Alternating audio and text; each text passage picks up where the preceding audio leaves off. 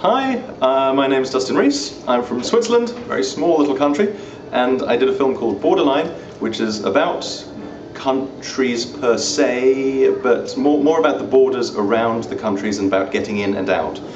Specifically about a guard that works there who's not very happy with the way things are going, so he tries to end them, but then something good happens to him. And it's all it is about something good happening to people, because it's nice when good things happen. Yes, and this is my first time in Japan, so I'm very excited, and it's all very, very amazing and incredible.